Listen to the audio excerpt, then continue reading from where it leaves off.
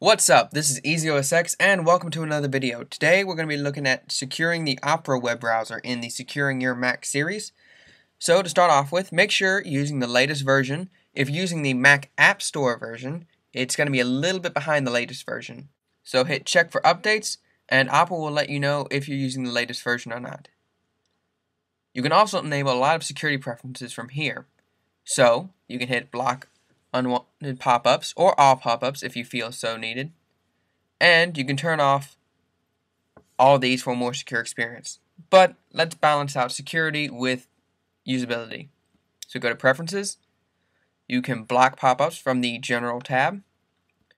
Forms, I would say empty all of it. Don't put anything in your forms list.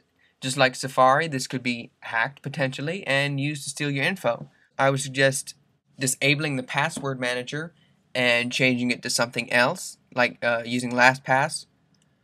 But if you are using this and you're comfortable using this, I'll show you how to keep that secure in just a second. Next, let's go to the Advanced tab and go to Content. Under Content, you can disable animated images, sounds, JavaScript, and plugins. This will give you the most secure experience, but again, this will limit your usability. So, for example, with plugins, enable plugins on demand. This is a little bit like Click to Flash, FlashBlock, similar things in other web browsers, but it's very accessible right here. You can also enable certain JavaScript functions, what it can and cannot do, so if you want to play around with that. You can also control what websites you visit from here or what aspects of the web you want to block. Moving right on, going to history, you'll want to limit the amount of a cache you have. Next, go to cookies. The most secure experience would be to never accept cookies and to delete any when you exit Opera. But this would limit your web browsing experience for things like YouTube, Facebook, if you want to log in automatically. So hit accept cookies only from sites I visit. So this will help prevent many advertisers and such from getting onto your system. But you still can delete new cookies if you feel so necessary, and you can manage them all from here. Going into security, definitely enable your fraud and malware protection. As I stated before, if you want to use the password manager within Opera, make sure you set a master password. So you can go in and fix one up, and then you would enable it. And of course, it would make you type.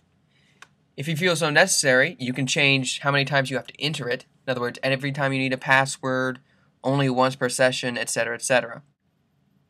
So, if I enabled every 5 minutes, I would only have to enter the master password to access my passwords once within a 5-minute period before it asks me again next time I need a password.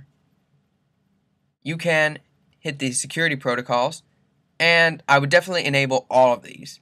It may be only necessary to enable TLS 1.2 and SSL 3.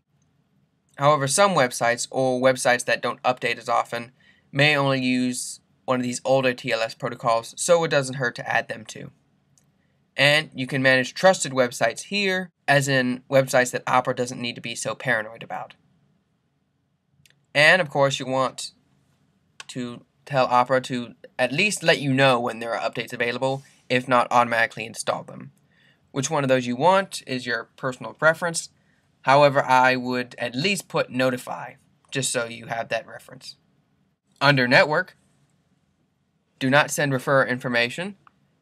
You can turn off automatic redirection. However, when a website sends you from one to another, such as, let's say, a BBC article references an Associated Press article, and you click to see the Associated Press article, then it would give you a warning saying, hey, you're trying to go to another website now.